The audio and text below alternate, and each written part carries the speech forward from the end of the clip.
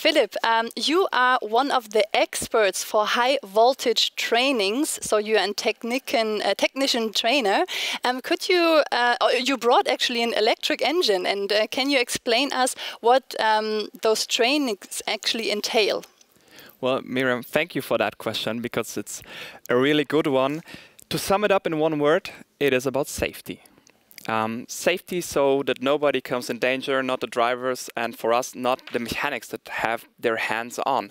Because what you see here is our EVD2 that we use, for example, in the Mercedes EQC.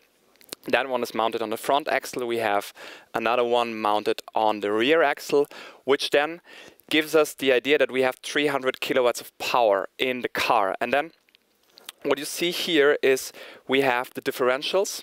From the differentials we have the electrical motor, and on top we have the inverter. And this makes us a complete axle system, as Julian also mentioned. And up from there we go out with these orange cables, and this is already the first hint, because orange basically tells me there's danger and how to deal with that danger. When we come to the battery, there is one thing that I can directly pull. This is the so-called service disconnect plug, and we can use that to shut down the system. But the idea is basically what is inside of the system if I have shut it down. Have all the switches, all the systems worked? Were they activated? Is it working in a proper way? Because pulling that plug is not rocket science. What is interesting for me as a mechanic or for students in the training course is the fact to control really, is the system shut down or not. If I pull a light switch, it is off or on. In the car we can have up to 600 amperes, which is, let's put it that way, there is no second chance.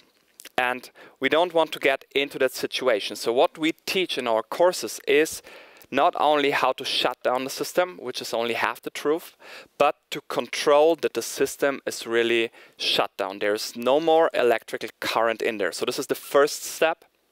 In the second step, we then do like a visual inspection, and we all know that visual inspections include hands, basically. So we do the visual inspection, check the whole system, then we talk about potential equalization, which is like a safety belt in the system, and we then measure the insulation. So in the end, you know exactly, not only for our systems, but for all the other systems, how to be sure, and you have, yeah, you could say, perfect function in the system and afterwards with the mechanics. So this is what the trainings are about.